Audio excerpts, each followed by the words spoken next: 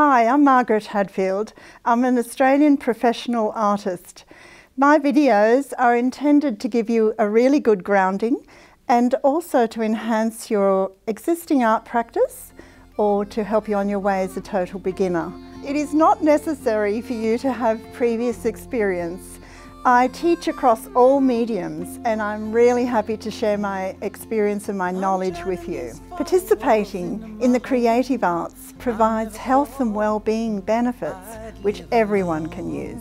I regularly connect with my community via Facebook and I share my students' creations as well as my own. Thank you to my Patreons, and remember to like and subscribe if you wish to see more of my videos as I release them. Thank you. Keep calm and paint. I got some plants that I put in pots, a money tree for luck and forget-me-nots.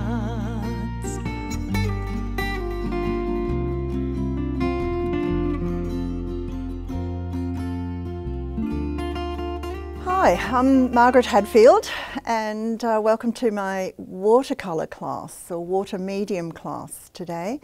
This is a session where I'm just devoting to watercolour. Been painting forever, almost, and selling paintings since I was 13. But the strange thing is that classes and giving classes pushes me into different mediums. So traditionally I'm sort of more acrylic and oil. But I love it all, and that's what you'll find about most artists, is they love all mediums. And I don't like being pocketed into one particular genre or one particular medium. I think it's all amazing fun and all good, and I think you can learn from them all as well. You can use watercolour techniques with oil and acrylic. You can, do various things, and there are many mediums within watercolour as well. So watercolour is transparent, and it needs to be transparent. Some people bring white gouache into watercolour, and really technically that's not true watercolour, because gouache is a medium that's more opaque.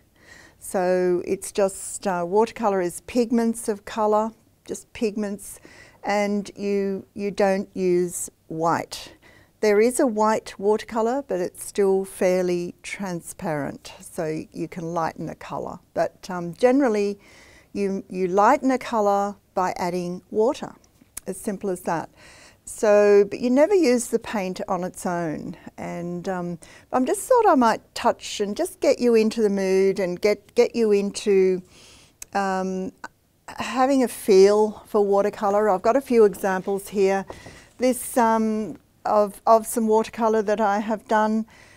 This is a portrait done from life, and it's how I'd go about that is I would do a little light sketch of the young lady's face, and I would do a light base colour, which is probably this one here. So with watercolour you start light and you gradually get darker, and that's the only way to achieve a likeness, I suppose, of anything, is to start light and you gradually get darker into the face or whatever it is you're doing. So you can see number one, and then there's just layering of slightly darker colours.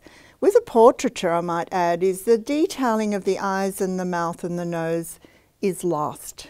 You sort of build shadows into the eye socket, down the side of the nose, around the chin. You just gradually, you become informed where they are. So a lot of people want to go straight to the eyes or straight to the mouth, outline a mouth. You don't do that. You really go to that later on. So you just slow the whole process down a little bit. Show you a few more, just to get you into the swing of it. There's my hand, a little bit in the dark side, must be this one, that one there. Again, started a light colour, which is this one here, and gradually got darker. So these, I'll just run you through a little quickly. I don't want to take up too much time. I've got a seagull here. So this seagull obviously has white on it, so that gets left. The white is the paper, and it's so it's quite easy. You can just leave that white, soften it away, and that's fine. But there are incidents, and actually this one here too, this is a flannel flower, where I could just go around it, drew the flower, go around, bleed this lovely blue indigo colour, I think it was, and let it bleed around it, dry it off, and then come in and shadow the white flower or put yellow in. So it was kind of, I could easily go around that. So if you wet it and then add the colour, let it bleed, the pigment will only go where you've wet it. So that's that. Now I have, there's a few here, lots of little samples, a kangaroo paw. That might even be ink, that one. Sometimes it's really hard to tell. I've been to Antarctica a few times, just bragging. Here's an iceberg, which is easy to leave the white because it's a big bulky area of white, gradually shadow down and shadow into the waters. And the thing is, when you want to have white left, here's a daffodil, there's no white on that one. When you want to add, you can actually add a medium called masking fluid. This is pretty old bottle, it's not that old, it's just messy. You can paint in the masking fluid. So I have put masking fluid on these flowers and this one, the tree, and when I have completed the piece, I have rubbed it off and I'm left with the white. So I rubbed it with the ball of my finger. This stuff here is just, when it's lovely and wet, I have thrown salt on it, which gives a lovely dandelion effect, which is quite fun. A bit of an extra splash there. Anyway, these are just sort of samples of bits and pieces I've done in classes. And here's another one where I've put masking fluid on the little flowers. Otherwise, how are you going to leave that white? You know, it's going to be hard work to leave all those little bits. This one here, when you have a big mountain, a big volcano like that with snow on top, it's a large space, so you don't need masking fluid for that. But I did use masking fluid for the tree. I put a little bit of soft grey on it, a bit of pinky stuff on it, but I did mask the tree, so it was a combination. But like that area didn't need it, but this area does. Now, masking fluid on the frog. So I put little bits there to show the shine. Otherwise, it's too hard for you to leave it. So that's a really great tool to use, and I'll be using that in a moment, and I'll show you. We'll put some on a tree branch. So that's a good example of masking areas for shine. Little spot on the eye of the frog, and it's beautiful, beautiful fun. Right there, I've got a little bit of granulation happening. I love that sort of separation of the pigments as well. Let's see what else is here. That's the hand. The other mediums, some of the other mediums, like this is ink. I tend to use ink very vibrant and bold, and you can see how colourful that is. You would never know that was ink. It looks like watercolour, performs like watercolour, but it's actually ink. And ink I particularly love because it doesn't move. It actually doesn't shift. When you start to work over the top, the colour's stuck, it's there. Whereas you find if you work over the top of watercolour, it can move again, the pigments can move and shift around. You can create sort of cauliflowers on your paper. So with ink, that tends not to happen. You just have that one colour and it's stuck there. So that's kind of why I do like that. This is an example of very loose ink, not by myself, but it's got gold and it's very loose and bleedy, and I just like to include that because I love Colleen's works. You would never know that was ink, but it's ink. And this one here is, you can really see how I've undercoated a yellow coating here, and I'm able to work over the top of that after it was set. So just a bit of an example. You've heard of gouache. Gouache is the opaque watercolour, and gouache has its own issues. It's beautiful. You can work white with gouache over the top. And so it's a bit more borderline acrylic, but it's not an acrylic. It performs like a watercolour. I can wash it out like a watercolour. I'm allowed to use the white in a much more dense way. But if I accidentally got this wet, it would run off. So it kind of remains active, particularly there where I've got it thicker. So that's something you've just got to watch out for. I touched the tail there and it bled. So it's just something to be aware of. So it does look great. You get it behind glass or plastic straight away because it's easily damaged. And this is also a gouache done in a watercolour method where I have actually left bits of white. So it's a real in-between. I could probably get away with calling that a watercolour. Just a little sampling. That one, these are all just little samples. You've heard of watercolour pencils. Let's grab these. I particularly, there are lots on the market, I particularly love these ones, which are Inktense watercolour. This is not an ad, by the way. I just love them because you have amazing colours here. And I'll just find a little bit of paper. Here's something where you can put it on. I'll throw some water on that. Look at the colour, it's amazing. And what is different about these is that you can come in, dip your pencil in the water, and you can work your pencil like it was a brush. So I just love that ability. And you can also take your pencil and it's watercolour on there. You can just do pick up your watercolour off the end. So it's just something I really love and really recommend. And there's no other brand other than Derwent who are doing that amazing product. So I do have my little favourites, I suppose. But the colour of that product is really quite amazing. So here's a few pieces that have been done with the pencil. This is a Royal Bluebell from Canberra. I've done a toucan, but it's very obvious. The pencil marks are very obvious. And of course, a koala. So this it hasn't got a lot of water on it. I've just left the pencil a little bit on its own, not so, just a little water, but not too much on there, just to give you that feeling of the fur. These two trees have also been done with the Inktense watercolour pencils, and one is on a rough paper. You can kind of see it's a bit rougher here, and one is on a smoother paper. So they've sort of turned out differently because they're two different pieces, but they also just look a little different, a bit smoother surface. So I was able to sort of just use the pencil direct as a little bit of the squiggles on the gum. But it is watercolour, but it just happens to be in a stick form. So I do love these various products. The other one I've got here is Pan and Wash, which you've probably heard of.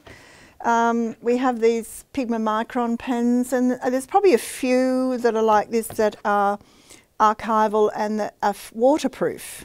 So once you have drawn your piece, I'll try not to do it so quickly. Once you have drawn your piece, you let it sit for a bit, or scribbled it in. It's more of a scribble. You put your watercolour as a light wash over the top, and so this is most of the work, and I think people can overdo the watercolour side of things. Most of the work is done with the pen, and I consider sort of 10% of the work done with the watercolour.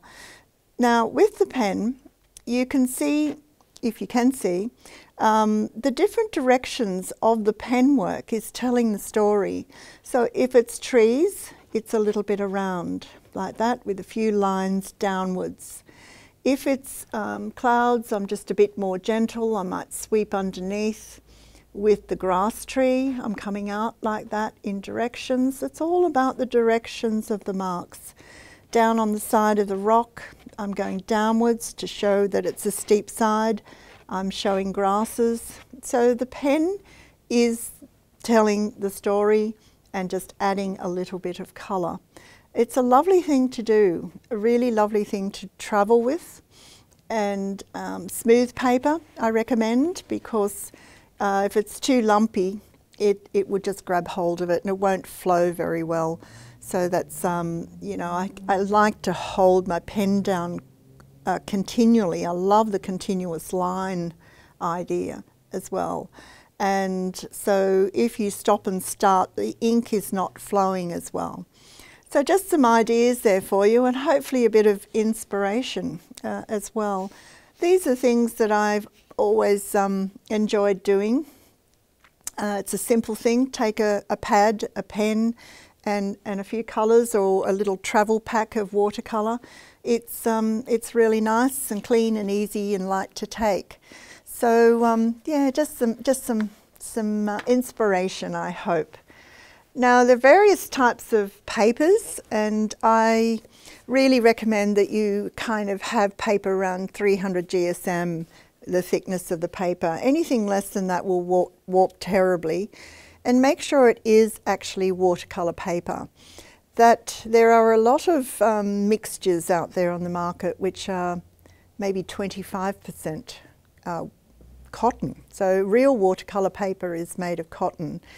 And it's dear, of course, and so just watch out if you don't use wood pulp for watercolour. It doesn't sit right, it doesn't absorb properly, that you have actually got cotton paper. So there are various price ranges, I suppose. The top of the range is Arches watercolour paper, and there's a few others in between. But 300 GSM, even still, that's going to warp, and I will show you how to tape it down.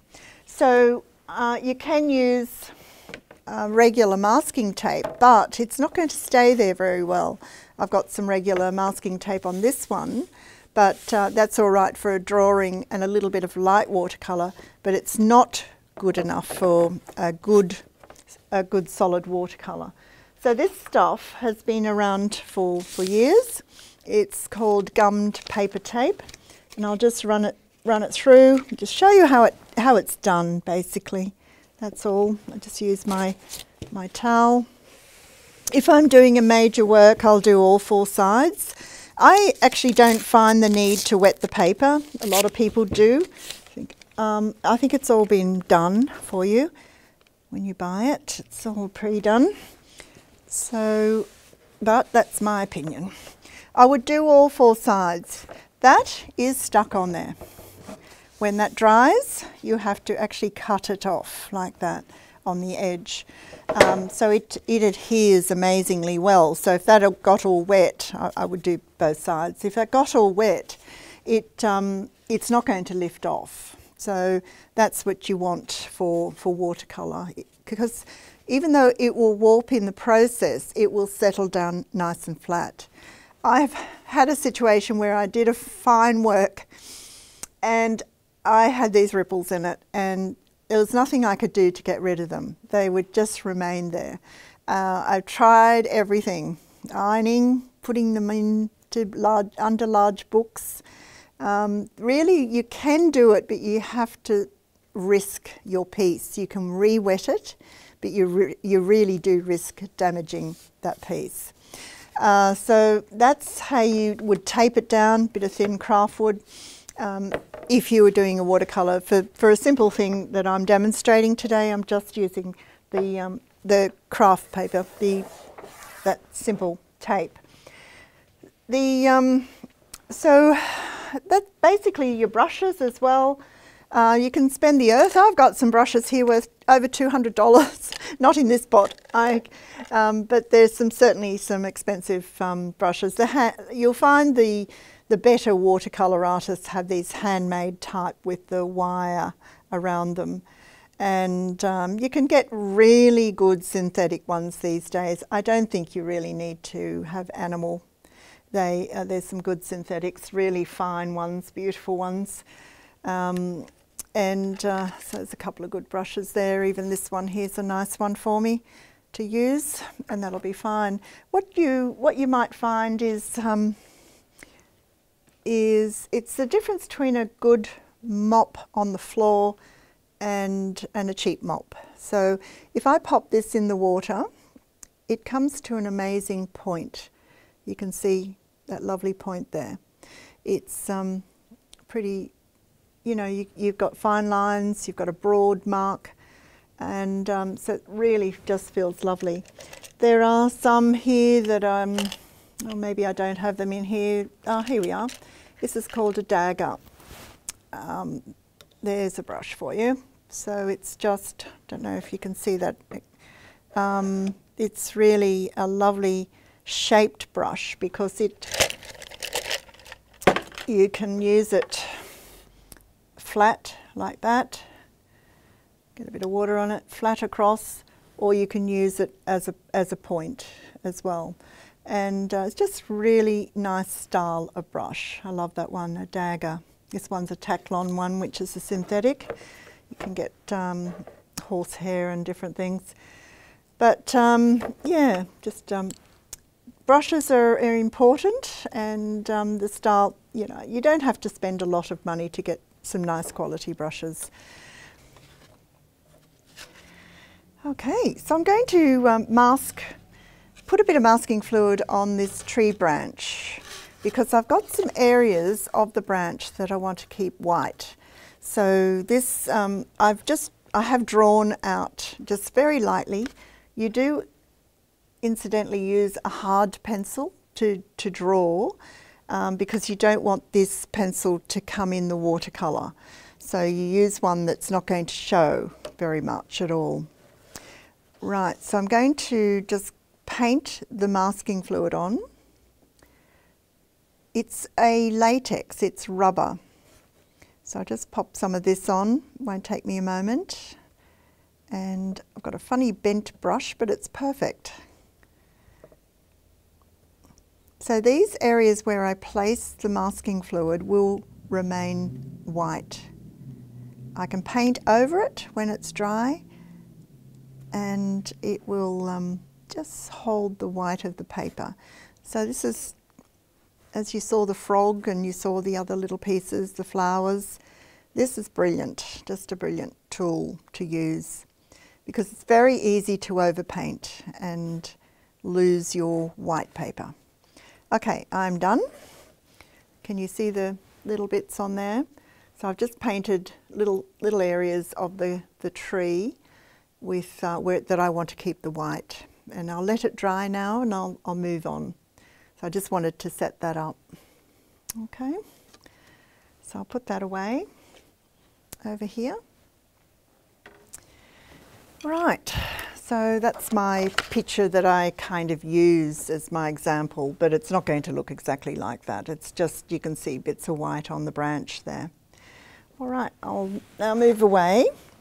So part of being an artist is improving your observational skills, and it really is about looking and really learning to look. I'll just move this one a bit away. So I have on the table a pear, as you can see, a fairly green pear, and it's got a lovely shape to it, and I think that's why artists kind of like pears as opposed to apples and oranges. They've just got a really nice shape. Now there are things going on. There's obviously light and shade going on here. Now what I have come to notice is that it depends what's under the pear, it depends what's behind the pear.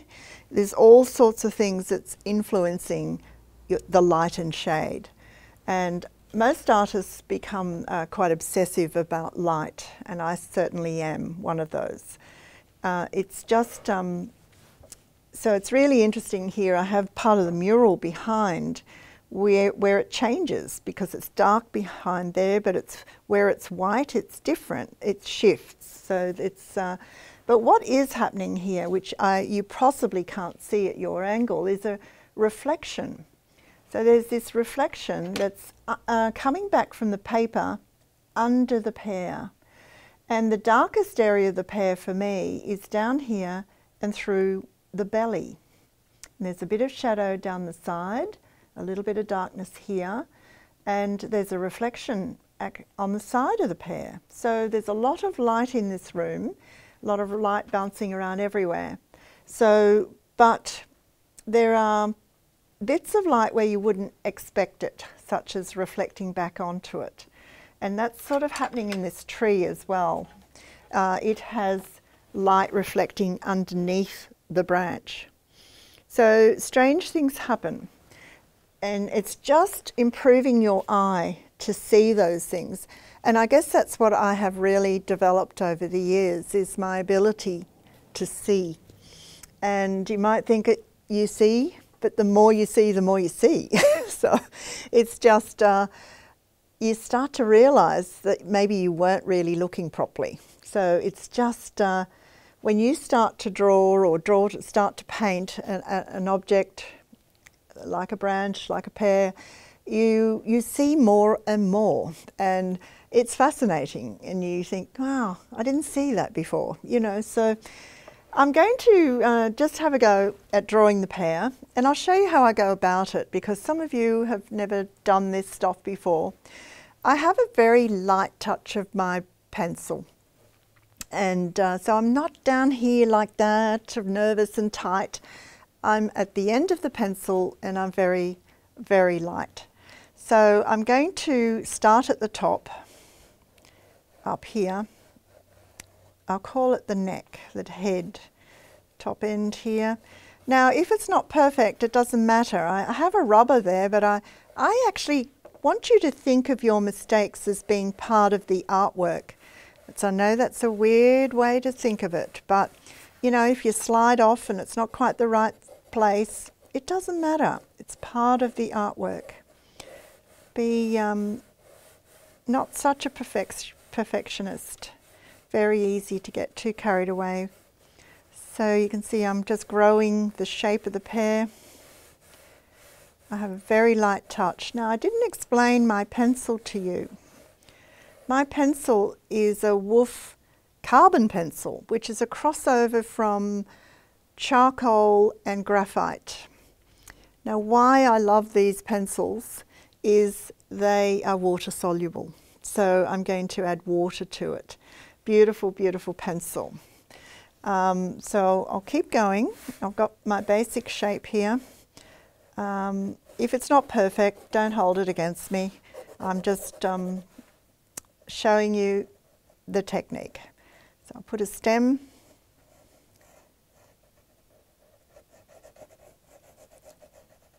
And so now I go in and I shade it down. When you start to gently scribble backwards and forwards, you can see I've got it on an angle. And that way I get a broader mark and I can do it a little quicker. But of course I can't do it there. I've got to be a bit more upright there. If you're a lefty, you'd go that way, of course. Just gently scribbling. Now, the way you make your mark is telling us what the shape of the pear. So just like you are just telling us the direction of this pear, that it's round. So your little pencil marks, you can cross-hatch, but you can still get a bit of a feel of direction going on. I just, this paper's got a bit of lovely texture to it. Not sure, just pull that up a bit.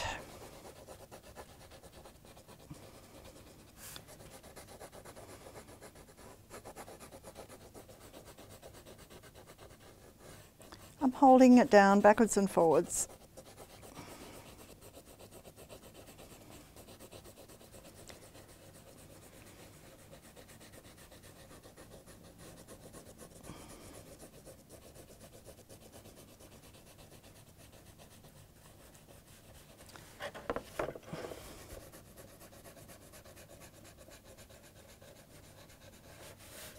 Now, where the shiny bit is, now I should have shined up my pear, but I can see light here and I can see light there.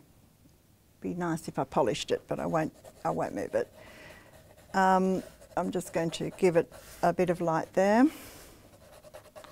And I'm just going to shadow down a little bit more, certainly shadowed there. Now, and underneath. It is a bit darker down that side. So you may not be able to see what I can see, but at least see the method in which I'm doing this. Now underneath, I'm going to press really hard, and there's a lovely shadow, a few little dimples in there. It's interesting, sometimes a pear can have odd shapes, and sometimes we have pears with little bottoms, so not this one today. I'm just going to run the shadow out. Now, even though it's a tabletop, it's your pen and your shadows going around. I want you to consider doing your marks across because it's a flat surface. So that's the thing, is I really would like you to consider is your marks are showing that that is flat, you see. So that's why I'm taking it across. Your temptation will be to go that way, but I'm saying, try that way, and that way we'll feel that that's a flat surface there.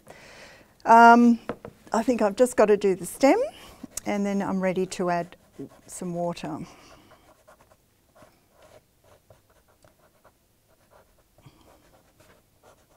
Okay, I'll just check one more time that I'm dark enough through there.